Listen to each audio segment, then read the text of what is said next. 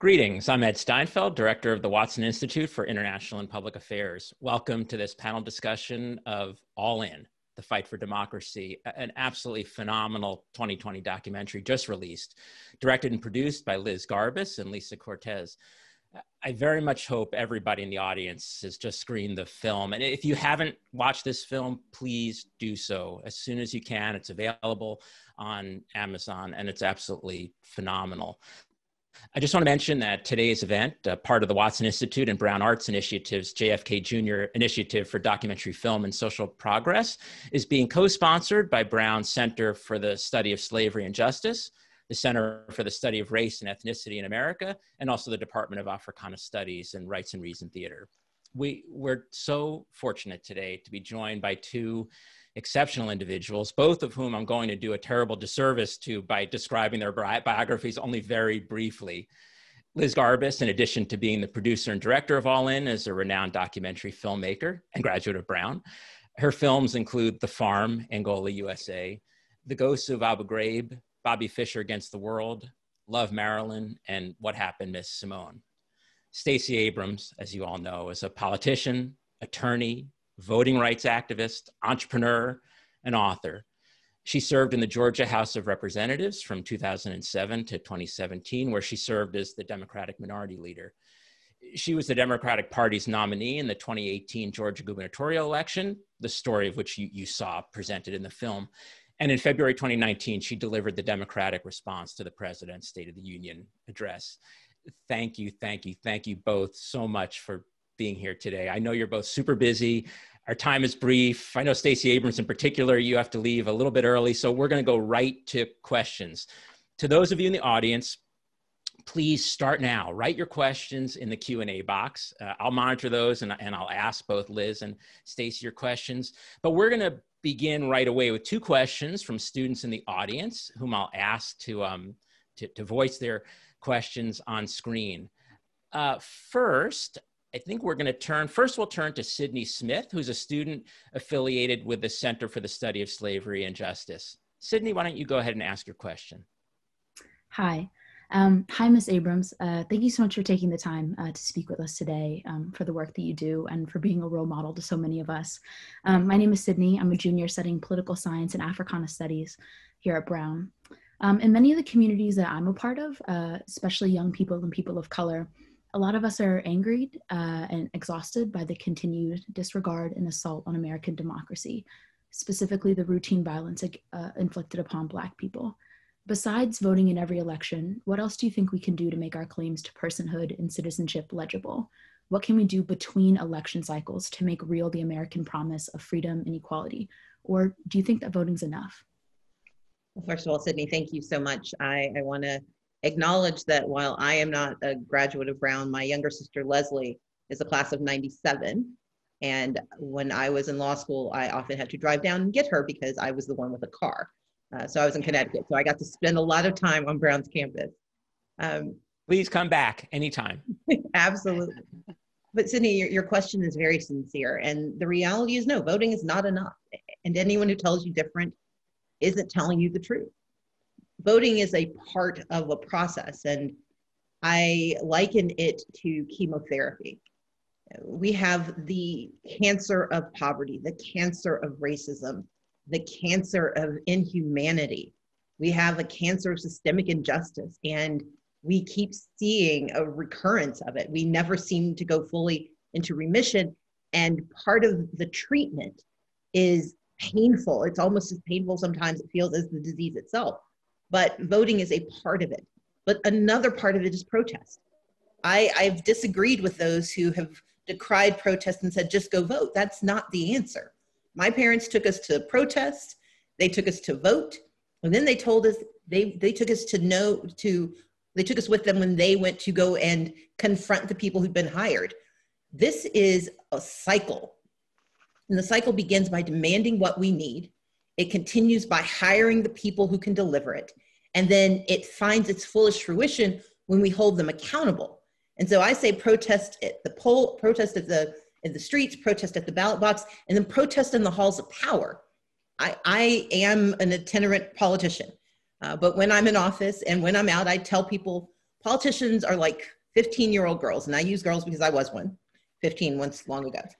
We respond to money, peer pressure, and attention. And often money is how we get into office, attention is what we demand when we're in office, and the peer pressure is what keeps us going. But if we don't, especially young people, if you don't show up in the halls of power, it is easy to ignore you. It's like giving someone a job, handing them the keys to the cash register, and then assuming they're not going to rob you blind in the 4 years while you're away. And so we have to show up in the places where decisions are being made. And this is the last thing I'll say. When I was in college, when the Rodney King verdict came down, that was the first time we had seen captured on film the reality of police brutality in my generation. But I'd grown up in Mississippi. I knew all about it. I had cousins who'd faced it. I had relatives who'd faced it. But what I knew was that it wasn't enough to vote. It wasn't enough to protest. I did both. But I also went to zoning committee meetings because I lived at Spelman College, which sat cheek by jowl with one of the oldest housing projects in Georgia. And there was an institution of higher learning and a housing development that was facing the ravages and the pathologies that were being inflicted upon it, in part because it was zoned to put liquor stores every 5 feet. And I would go to these nicer parts of town and there would be none. I knew that it wasn't enough to be angry about the liquor stores. I had to go to the zoning committee meetings and protest the siting. And so one of the pieces of power that we allied too often, or worse, we just abdicate, is that we can show up where the decisions are being made, make them make you leave, make them tell you no. But when we tell ourselves no by thinking that voting is the end of the process, we have already started to lose. Thank you. Absolutely. Thank you. We're going to turn to Latasha Rogers, a student in the Watson Institute's Master of Public Affairs program. Latasha? Hi, Stacey. My question is, seeing that many government officials continue to disenfranchise Black and brown voters despite the will of the people and advocacy efforts, what keeps you motivated? So I am privileged to be one of the producers on this film because I got to meet Liz Garbus. And when I was interviewing folks to talk about, how could we make this film, I met a lot of people who were interested, but Liz was the one who had the clearest understanding of how to tell this story in a way that could remind us of where we started and where we are. I take hope from the fact that we're not still fighting the battle that Maceo Snipes died to fight, that we are not still fighting the fights that Native Americans were fighting to be recognized as citizens in 1924, that my parents who were in the civil rights movement, my dad was arrested. I'm not being arrested trying to gain access to the right to vote. I'm in trouble because I'm trying to protect that right. But what gives me hope is that there has been progress. And what Lisa and Liz did so beautifully in this film was show us what progress looks like. I want people to be angry about how far we still have to go, but I want them to take comfort in the fact that we have come so far already. And what All In does extraordinarily well is give light and life to that progress. Because what gives me hope are those young people in that film, Jayla and others. What gives me hope is my friend Desmond, who is still fighting to make certain that returning citizens have the right to vote. What gives me hope is that young man from Dartmouth, who may not share a political lineage with me, but who understands that his voice matters. That's what gives me hope. And that's why I think this film is so important. Thank you. Absolutely. Thanks. Liz and Stacey, could you both talk a little bit about how you connected on this film? How did that happen? Well, as Stacey said, and I was frozen for a little bit, so I got to hear Stacey's answers, but not the questions. But yeah, Stacey came to New York, and it was like, well, let me rewind for a second. I was walking around my office, and somebody said, one of the assistants said, we just got a call from UTA. Would you guys like to talk to Stacey Abrams about making a film about voting? And I thought it was a prank call. I mean, it was like, it was a dream come true. After the 2016 election, I had been thinking about how, because one of the things that was missing in the conversation about the 2016 election, and I had followed Ari Berman's work, was, people were talking a lot about how Black Americans hadn't turned out in the same numbers for Hillary Clinton. And it elided the fact that the Shelby County decision was in full force by 2016 in terms of all the new ID laws that we talk about in the film, which disproportionately affect Black and brown communities. And it seemed like that was a missing piece of the conversation. I didn't know how to make a whole film out of that idea, but I was really intrigued by it. When Stacey came to meet with us, once I decided that it was real and she actually showed up in the office and she was a real human being, I was, thrilled to talk to her. In my own background, my father had been an ACLU lawyer whose early cases actually involved voting rights cases. So it was something that I grew up with, was in my DNA. As a white American, I hadn't encountered a lot of problems with voting, but I understood early on that that was a privilege, not a fact for Americans. So we met. Stacey had met other folks. I still don't know who they are. I'm so pleased that she decided to work with us. And then I brought on my partner, Lisa Cortez. And we tricked Stacey a little bit.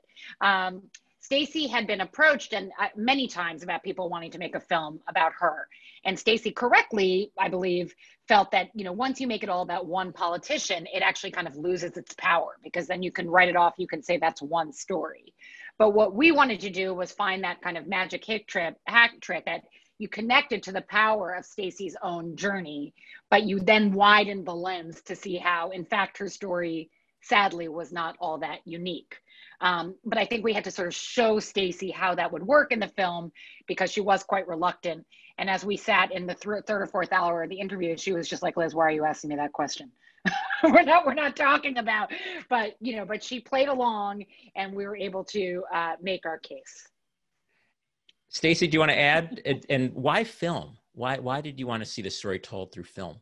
So I write. I'd written, in fact, I was in the last pages of a book on voter suppression and just the arc of the story of power.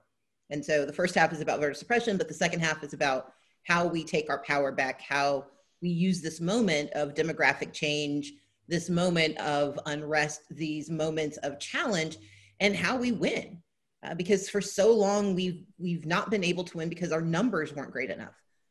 But part of the act of writing a book is that you've got to reach an audience that's willing to sit through 250 pages of this narrative. I also am a deep and abiding fan of television and film. And I believe as a storyteller, you meet people where they are. And so our time is now is for folks who want to read it, want to get into the footnotes, really want to get a deep dive. Although it's a very readable book, I made it it moves pretty quickly.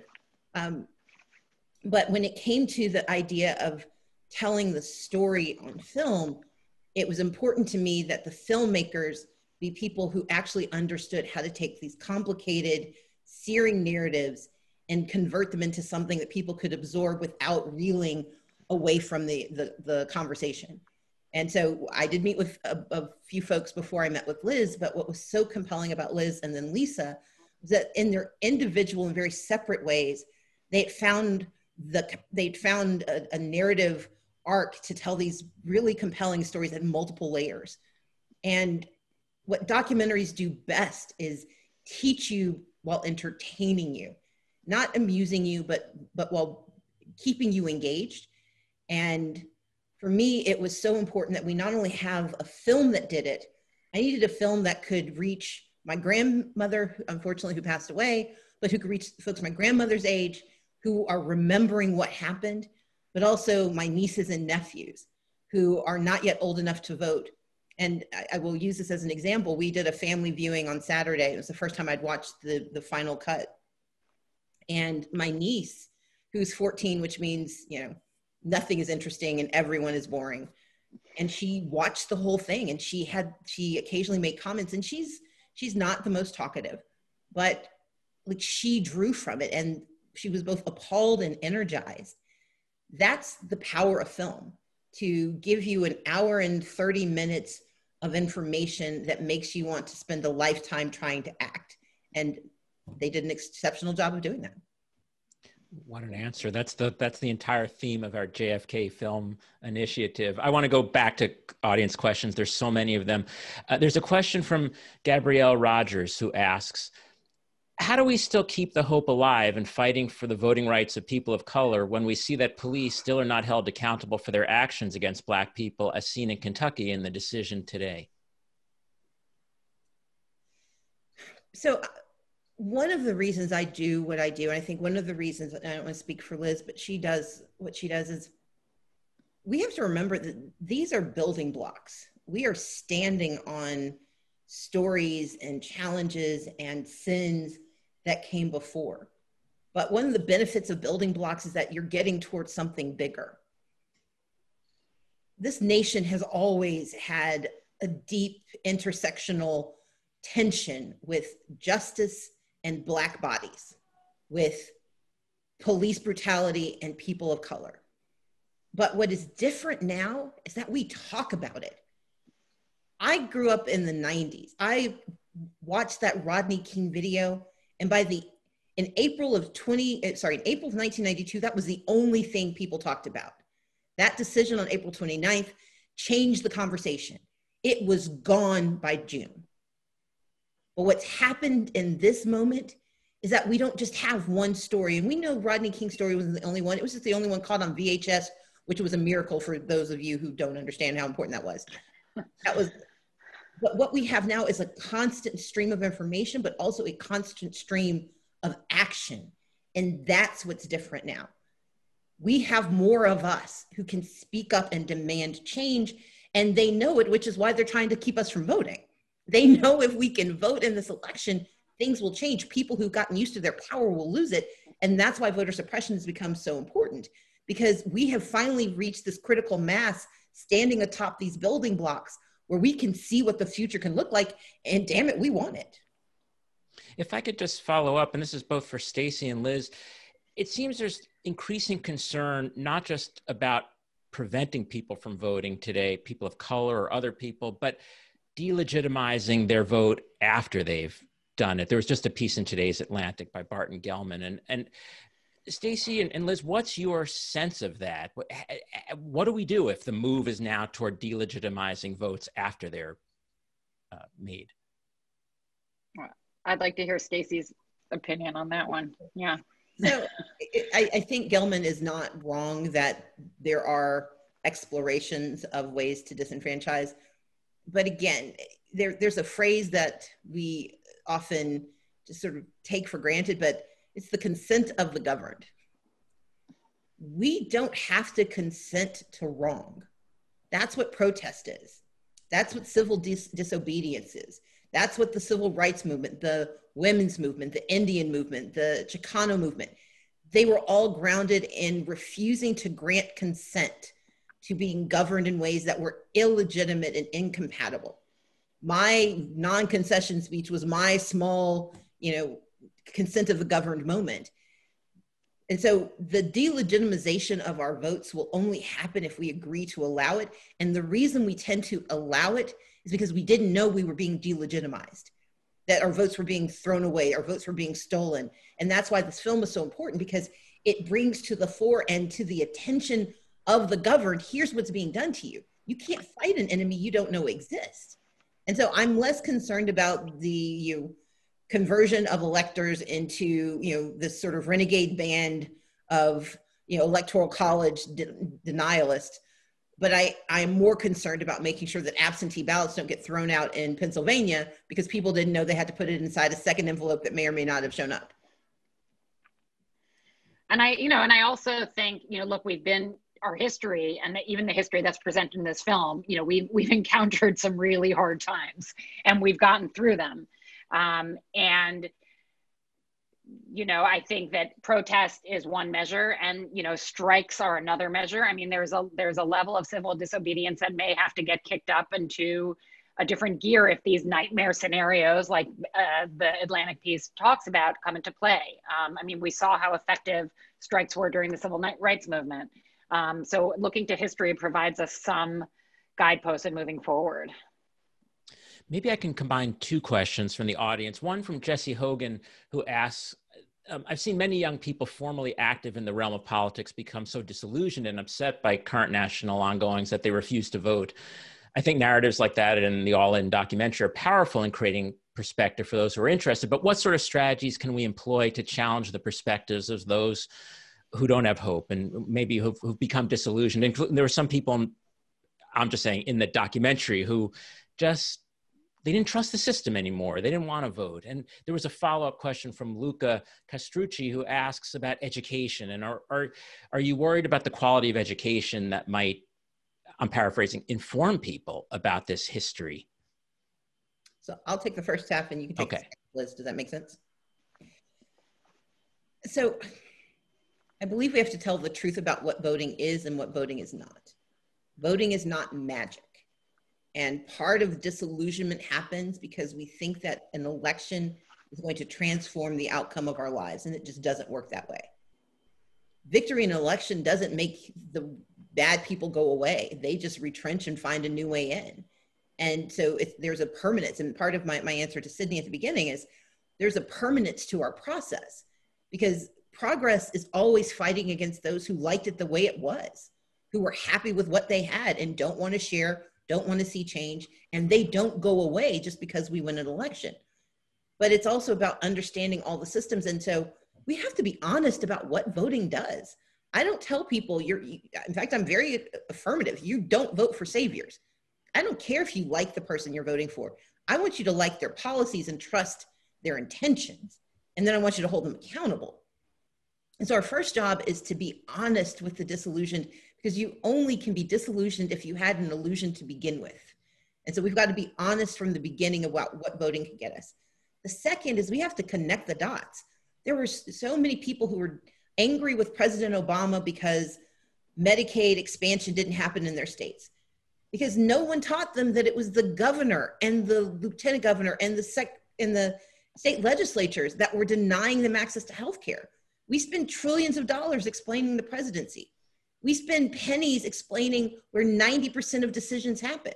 And so the second responsibility is to connect the dots. We can be as angry as we want to be about what happened in Kentucky today, but what we have to focus on is who got to make those decisions, who made those laws, who made those hires, who convened that grand jury, who asked the questions that no one's going to get to see because grand jury proceedings are secret.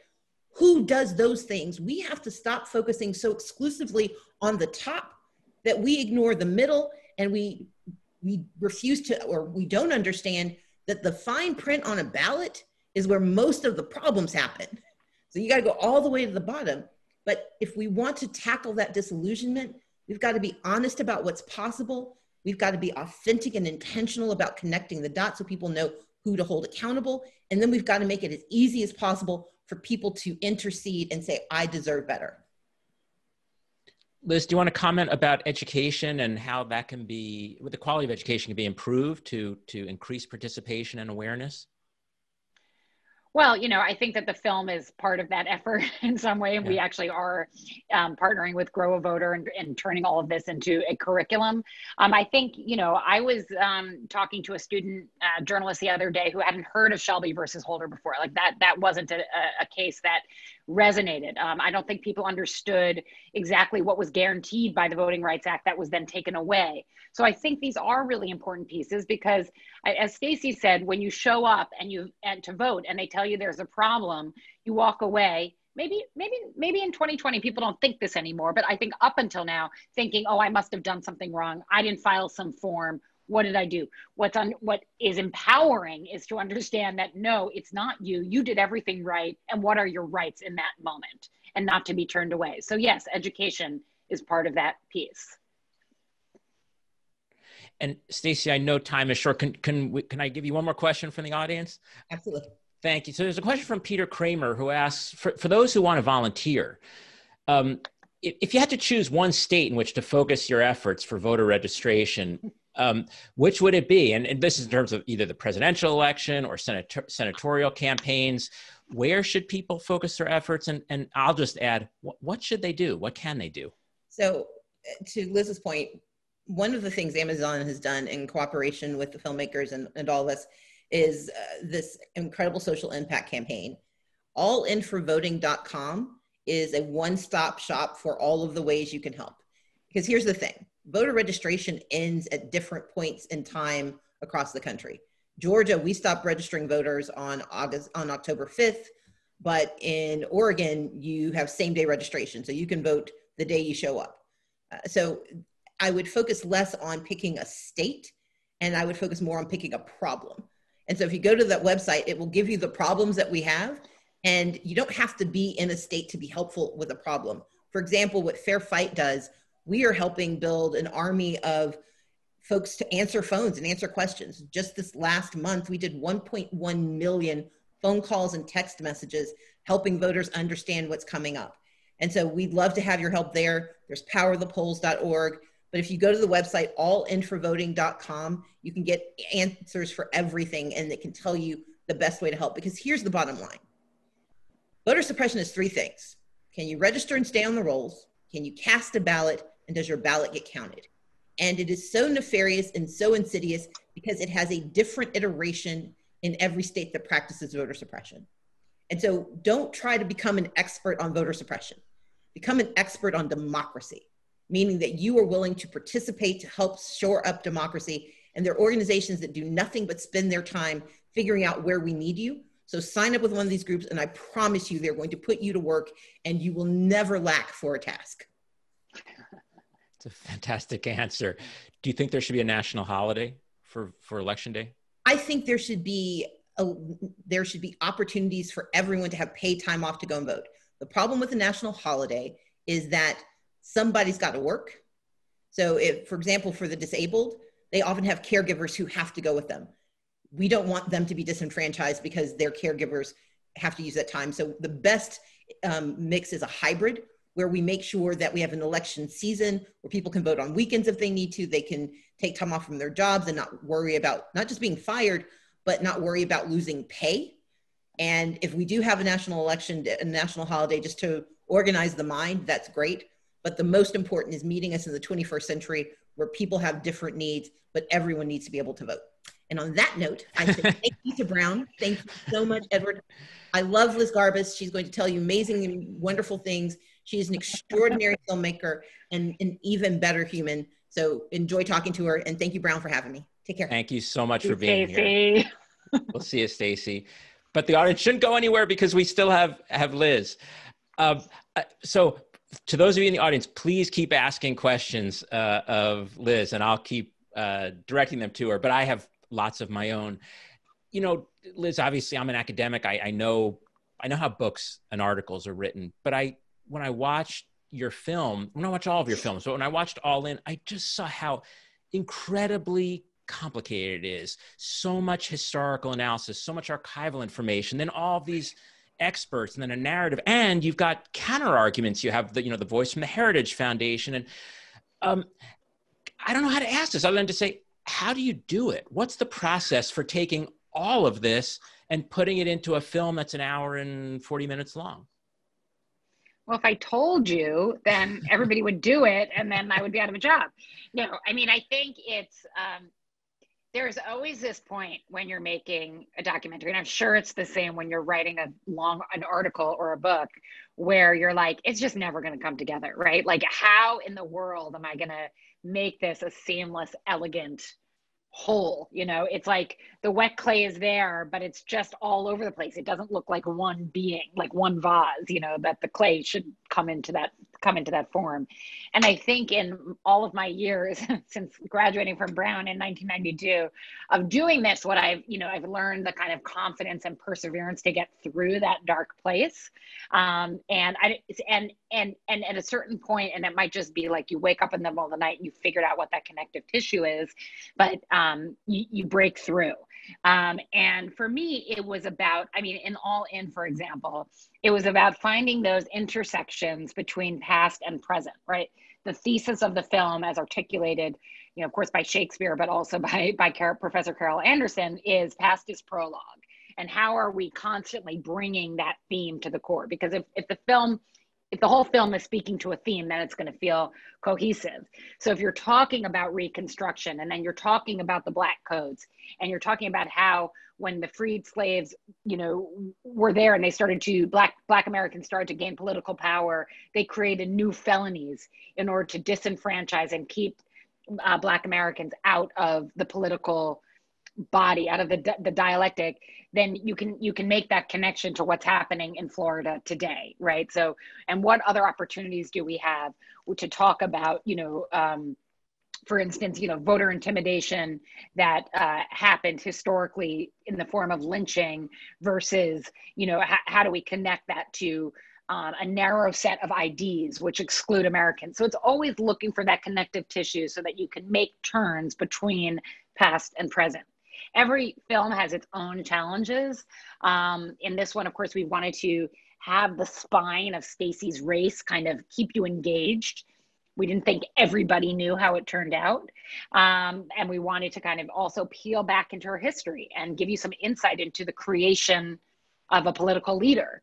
And then how did we kind of constantly rope that back to the history? Those were the challenges, and those were the kind of like intersections and transitions that we found to make the film work. Can you talk about a little bit the chronology? How long did the film take to make? And what does the team look like? How many people are involved? I'm still awed by the amount of archival material and current experts and the narrative arc. It's incredible to me. So on this film, I met Stacey last, like June of 2019. So it was last summer, and we all knew we wanted to come out now. Before the election. We knew we wanted it to be sort of something that would be part of the conversation in this election season. And so that was a little over a year, which for us is a short amount of time to make a film. I mean, that usually seems to me almost crazy how compressed that time period is. That's right. So normally I would, 18 months would be the bare minimum. 2 years is what I would expect myself to need. So on this particular film, we kind of doubled up a bit. I brought on Lisa Cortez, who was my partner on this project. She did some interviews. I did some interviews. We broke up sections of the film to work on separately. So I would be working with the editor on the Stacey story, and she might be working with the junior editor on, making sense of the Shelby case, so, and then we would kind of bring it together, and it didn't come together like a Lego piece. You have to sort of like fix it, but we were doubling up our efforts in order to make it happen. We have our archival producer who I say, I really want someone like a man on the street talking about voting, in a different era, so then she goes and she looks for that. I need, that shot of John Lewis, there are obvious things you're looking for, but then the less obvious ones are the talent of the archival producer when they come up with that rare bit of footage. One piece of footage that I was just awed by when she found was the piece, that actually it came from USC. That was the piece of a young boy who's holding a flag outside of a courthouse, outside of a voter registration drive, and a police officer is hassling them on their way out of the courthouse, and actually picks up the American flag that the boy is holding in order to rob it from his hand, as if he doesn't deserve to be connected to this country. And he just holds onto that flag, and the force of the police lifts his feet off the ground. Like, I hadn't seen that before. So there are archival teams working on that. We had 2 editors, we had assistant editors. So it was about 15 people at the end of the day. And everyone was just passionate. And then we had a pandemic, which happened in March, and all of us had been working together in an edit room, and we had to stop that. So that was a whole other level of challenge. But, we met it, and thankfully technology enabled that. And just personally, I feel there were certain images that I'd seen before, but in the context in which you showed them, they were doubly moving. I'm thinking about, there was a scene, I think it was on the Selma, Alabama county, the courthouse, and there's a mom holding her son, and African-American, and a police officer strikes the little boy, and the mom clutches him. And I mean, I couldn't speak seeing that. And I think the power of film in that sense is so intense. Yeah. Well, I mean, and, you think about the role of, there were news cameras or the visual medium advancing the cause of civil rights, right? Of course, like the Edmund Pettus Bridge and what happened in Selma was what happened in Selma because created the political will for the Voting Rights Act because it was caught on film. So not Breonna Taylor, but so many, George Floyd, so many of the stories which are galvanizing the movement for Black lives today are have their emotional force because we're able to see them and discuss them. And as Carol Anderson said, Jim Crow was so powerful because so much happened in secret, right? So yeah, the visual recording of these injustices is key, and certainly enables us to make our argument in the film. We have a question from Luca in the audience who asks, what were some ideas or messages that you and Stacey considered including in the video, but that didn't make it into the final cut? What were they? Were there any, and why didn't they make it in? Yeah, I mean, there's so much. I mean, first of all, there are heroes whose stories we really wanted to tell, civil rights activists or folks like Amelia Boynton, who we only mentioned briefly in the film, but she has an incredible story, a Black woman pre-Voting Rights Act who's running for office and registering voters in Selma, Alabama. Gerrymandering obviously is a really big issue in terms of protecting our democracy or the destruction of our democracy, depending on which way you look at it. And certainly it's something that we only got into a little bit. There were other sequences in Georgia about the election there. So there were things, but I think in terms of themes, we got all the themes in, but were there beats that we didn't get in? Yes, of course. Can you talk a little bit about, I know you did previously a bit with Stacey, but for either this film or your previous films, what are the kind of follow-on steps you take after the film has been released to ensure that the message gets out there? Or are there follow-on steps, or do you really just move on to the next project? Well, it depends. On this film, the same day that we decided we were making it and that we got the funding to do so, we said we need to start building an impact campaign, which meant raising money, an additional set of money outside of the money that was going to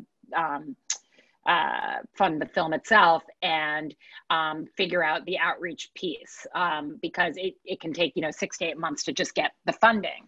So in this case, we did that alongside the film, so we were ready to go when it came out, and we have a really robust social action campaign. Stacey mentioned our website, allinforvoting.com, in which if you're from any state, you can check your registration, your deadlines, you can volunteer. There's all kinds of tools there. We have a 50-state ambassador outreach in which we engaged with celebrities or athletes who have large social media followings to adopt a state, so that they can disseminate information on that particular state's, what's the deadline to register in your state, where do you drop a ballot in your state, all kinds of state specific, because we don't have one voting system in this country, we have 50. So we had that adopt a state ambassadors program. We're doing a grow a voter program with our educational outreach. So in this film, that impact campaign was in lockstep with the filmmaking.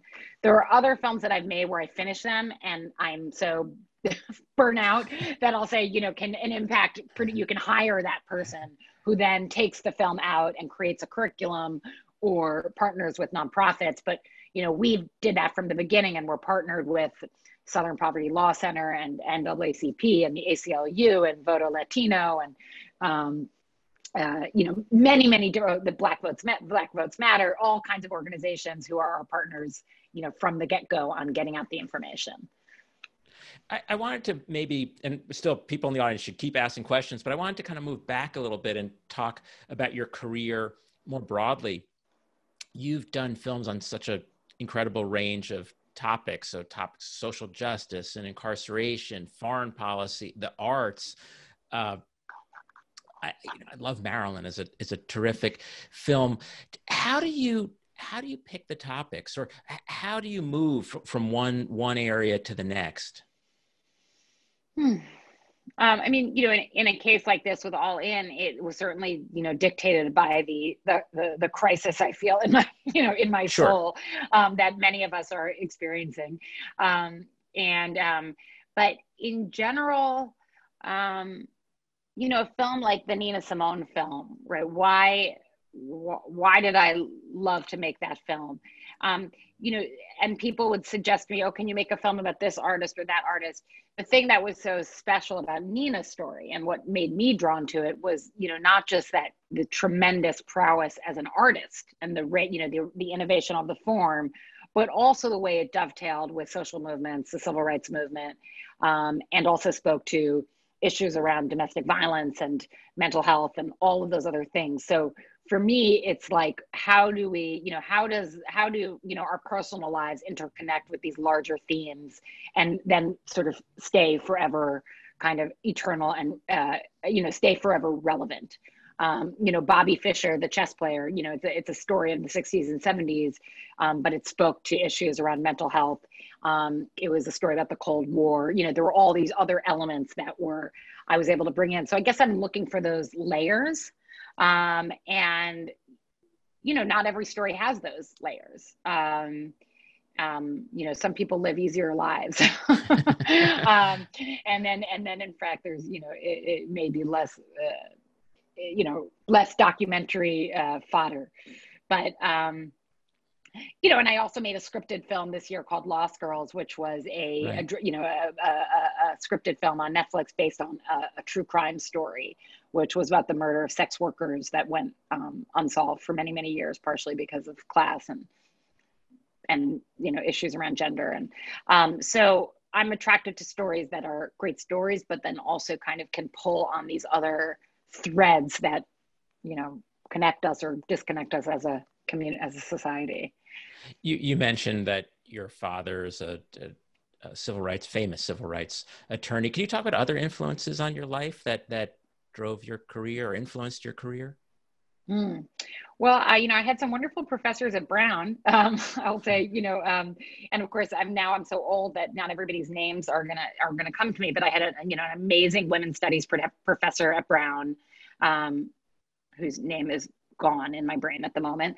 But also when I was there, it was we had a semiotics major, and Marianne Doan, who was a feminist film theorist, was a huge influence on me. And I was her TA as I sort of came up in the department. Barbara Koppel, who is a wonderful documentary filmmaker, was a mentor to me. So yeah. Can you talk about, on that same subject, the move from being an undergraduate at Brown into filmmaking? How did you make it happen early in your career, especially before you had really developed a reputation? So I graduated from Brown in 1992, thinking that I was going to take a couple of years off and then go to law school. I then engaged on this voter registration drive in 1992, which was organized by a group called the Third Wave, and it was the year Clinton was running for president. And we went across the country, and that experience, while I'm not sure it was so effective in registering voters because we spent so much time on the road, but the experience of being out in the world and having the conversations I was having with people who were not engaged in the system because of so many things that some of the earlier questioners pointed to, made me feel like, while I was really attracted to the law, it still felt like I just didn't want to go back to, like, it just felt still too removed from people's realities. Now, I saw from my father that you could be a lawyer and fight for people, but I also heard from him quite directly that that was getting harder and harder to do in the 90s, after the 80s, that the kind of work that he had done in the 60s was getting harder and harder to do. And I think that stayed in the back of my mind. And so then I went to assist another filmmaker, and we were then engaged in some prison work, and I started working with this other filmmaker, and ultimately found through him my first film, which was Angola Prison. And with him, I was able to get that film made. Do you feel, I mean, you didn't go to film school. For students who are interested in pursuing a career in film and documentary filmmaking, how important is it to either go to film school or find other avenues to learn the technique of filmmaking, the art of filmmaking? And how does one do that if not through the formal path of film school? Yeah, I mean, I think you can certainly work for other filmmakers and you can get a hands-on education in the sort of soup to nuts of what it takes to make a film. That's what I did with this filmmaker that I worked for out of college. But I do think film school, if you can afford it, is a great place because you get to practice. And there's definitely like things that I regret about, not having that formal education. Certainly I've learned it, in these years, but it would have been great. I think it would have been a great confidence builder because you get to try and fail in a context where it's very safe to do so. So I think if you can find a great internship or assistant position, I mean, internships are flawed for all kinds of reasons, or assistant position, and you can learn, it's a small enough company where you can learn the soup to nuts, and that's great. But I also think film school has a tremendous value, and I would never poo-poo it. And I regret not having some of that basis in my own work. It certainly hasn't held you back. Well, have to overcompensate. Can you talk a little bit about some of the other topics that you'd like to do, even follow-on ones to All In? I mean, there's so much going on in our immediate environment, and I do want to come to, well, what do we do in the midst of, or what can students do in the midst of COVID? But what are some of the follow-on topics that you'd really love to do work on? Well, I have to say that, the election's November 3rd. I think on November 4th, we are going to be looking at a really interesting problem. Look, let's hope that it's a landslide and that the whole thing is boring. This is my political hope. But I think that, in fact, it will be a very dicey time, November and December, as this election in our democracy is litigated in courts that have been stacked in the past couple of decades with conservative justices. And it's going to be a fight. It's going to be, a real tooth and nail fight. I think if that happens, I personally would be fascinated to document the kind of the legal front, the war, that battle, that war room. If I could, that would be my dream. After Trump was elected in 2016, I made a series actually for Showtime called The Fourth Estate, in which I embedded at the Washington Bureau of the New York Times. It was very clear to me right after the election that, once he didn't have Hillary to make his, he needed an enemy. And once Hillary was no longer that easy enemy for him, that it was going to be the free press. Now, of course, we all know that it's been 4 years, but at that time it was still new. And so I was there living in the New York Times, and it felt like the center of the universe because, Washington was changing so much. And so for me, this would be like the next kind of step of that. I would be really interested to do that if I could have the opportunity. You're mentioning being embedded at the Times. It makes me want to ask, how do you persuade people? I mean, in the case of Stacey Abrams, it sounded like she wanted to do a film, but how do you persuade your subjects to let you in? I mean, your films, in many cases, they're so intimate, really, and they go deep into the people you are covering. And I wonder, why do people allow you to do it? And I'm looking at my own screen and realizing as a filmmaker, I've got the worst lighting in here because the bulb just went out in front of me. So it's just fine. Forgive me. Yeah. It's very Gothic. The New York Times was really hard, actually. It's funny, from the powers that be at the New York Times, from the company point of view, I met with them, I explained to them my goals, I was able to get their blessing. But reporter to reporter, they're the ones who have to deal with me, and it's annoying, and you're incredibly self-conscious, you're dealing with anonymous sources. So there's all kinds of issues, very valid ones, plus just like personal space, and And that was really hard. And a lot of it is rolling with the punches. You know, they were under enormous pressure that year, you know, scrutiny from the president, scrutiny from the left, feeling like the New York Times had totally failed. You know, there was all this pressure on those folks. So there would be times where we would get yelled at and thrown out. And I think part of it is just, you know, the patience and also knowing when no really means no, where there are some people who will get mad for a day and then they're like, okay, sorry. Yeah, you know, they want to be part of it. And then there are those people who really just don't, you know, and I think that you just have to respect that. You know, not everybody, you know, some people want to be known for what they do. And for other people, they want to be more under the radar. And I think that it's part of it is like kind of knowing when to say, okay, this just isn't going to work for you, and stopping pushing there. But knowing for those people who have that side of themselves that want to talk, want to explain what they're doing, want to bring that, you know, that daylight into their process, that then you can kind of keep knocking at that door. Do you generally reach a moment in these kind of relationships with your subjects at which they kind of start forgetting there's a camera there, or at least it goes out of their mind? Can you sense that? Yes, you can.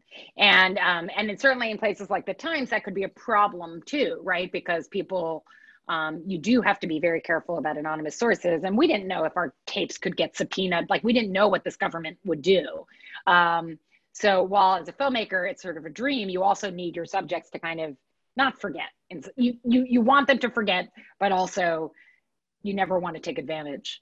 So it's a fine line. And I know we're running out of time. So those in the audience, if anybody has questions, we just have a minute or two, but I also want to ask you really two questions. One about COVID that we can get to it, but also how have things like Netflix or Amazon Prime or Showtime, these channels, these venues, how have they changed your work as a filmmaker?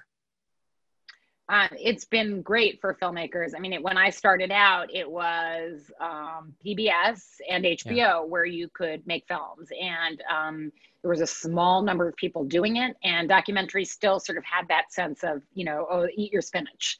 Mm-hmm. And then, you know, over time that started to change. A film that came out in 1994 that was called Hoop Dreams, mm-hmm. which hopefully people have seen, was, there were films that sort of started to open up the door for people to say, oh, actually, it's really fun to watch a documentary. They can be narrative, you know, and I think that was once people started to see them as narrative films and not as purely teaching tools, they started to embrace them more. And then as the content, you know, as streamers arose, documentaries do incredibly well on those platforms, you know, and it's not just Tiger King too, you know, right. It shows which did great on Netflix, but it shows like, you know, Dirty Money, which, you know, take a look at, you know, money and politics. I mean, and there are a lot of shows that people really watch that deal with really interesting issues. And just one last question, especially for the benefit of our students who are eager to get involved in filmmaking now. What can they do in a time of COVID? This may be with us for a while. What sort of opportunities might be out there for somebody just trying to break in? Well, in documentary film, we're still working. I mean, you can have smaller crews, you can get tested and quarantine, and you can do it. You can form a pod and do it. We can still make films. We can edit one-on-one. Today I was in an edit room with my editor. We had both been tested. We're getting tested weekly. We can still do that. Larger sets are more complicated, but that work is starting again as well with really rigorous testing regimes and protocols. So obviously we all don't know exactly what will happen this winter, but right now work is getting done and it's being done very carefully. And you know, you can still look to this industry. You're giving us hope. Yeah. Well, Liz Garbus, I want to thank you for being here today. I want to thank you and congratulate both you and Lisa Cortez on just an exceptional film, All In, The Fight for Democracy. For those of you, most of you I know here have seen it, but for those of you who haven't, please go see it. It's available on Amazon Prime. Tell your friends to see it. It's a really important work. And Liz, what What a perfect work and what a perfect conversation, really, to underscore all of our aspirations for the JFK Jr. Film Initiative. Thank you so much. Thank you for having me. Thank you so much.